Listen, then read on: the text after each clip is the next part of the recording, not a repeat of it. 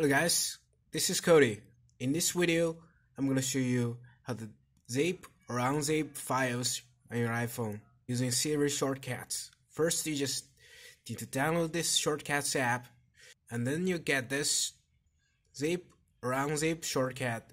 I'll share a link in the description. Just open it on Safari to get this shortcut. First, I'm gonna show you how to unzip a file. So this is a email attachment. So let's just unzip this one. Tap on it. Tap on the share button.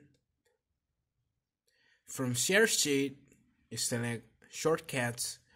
If you haven't seen this option, you tap more and enable this one, shortcuts. Tap on shortcuts and select the zip or unzip. Well, as you see, this is actually an image. So let's tap share button. I want to save the image to camera raw. Let's tap save image. Of course, you can select other options. Let's run it again.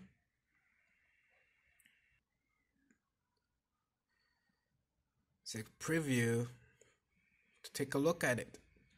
It's actually a photo like this one. Okay, let's tap down.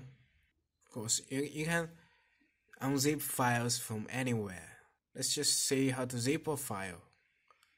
So I want to zip a photo. Just tap this one. Tap on the share button, left corner, select shortcuts. You see here, zip, here, save to files, open the files app and select a location to save this file. Tap add. Okay, that's it. Well, this shortcut only allows you to select one at a time, as you can see here. If you didn't input anything, this will open the Files app and allow you to pick files, as you see here. You can extract files with this format.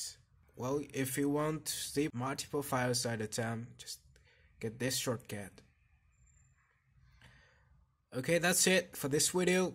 Hope you like this one. See you